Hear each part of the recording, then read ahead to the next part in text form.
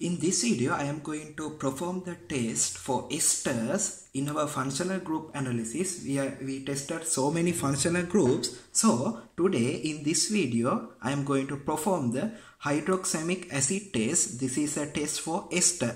We can identify esters from this experiment. So we need some chemicals. I am going to use ethyl acetate as our test sample, and we need 10% sodium hydroxide, dilute hydrochloric acid, hydroxylamine hydrochloride, and ferric chloride. We don't need a lot of ferric chloride. We need few milliliters of dilute solution of ferric chloride. Okay, for the ester test, in this boiling tube I have few milligrams of hydroxylamine hydrochloride solid.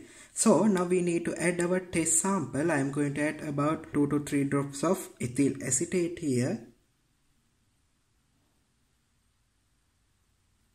Okay. Now we need to add some sodium hydroxide, 10% sodium hydroxide. Alright. Now we need to boil this solution about 1 to 2 minutes.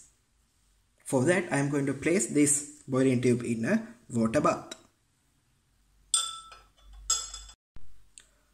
After boiling the solution, here is our solution. Now we need to acidify this solution by adding dilute hydrochloric acid.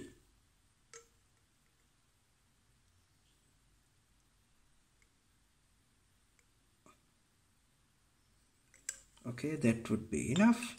So now we need to observe a color. We need to add dilute solution of ferric chloride.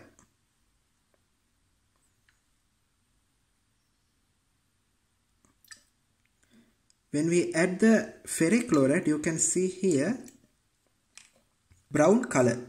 We should observe a violet or deep red brown color.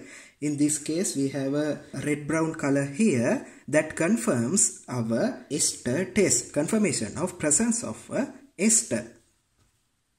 So if this final solution is yellow in color, that would be a negative for this experiment. So from this hydroxamic acid test, we can confirm ester is present in our sample solution.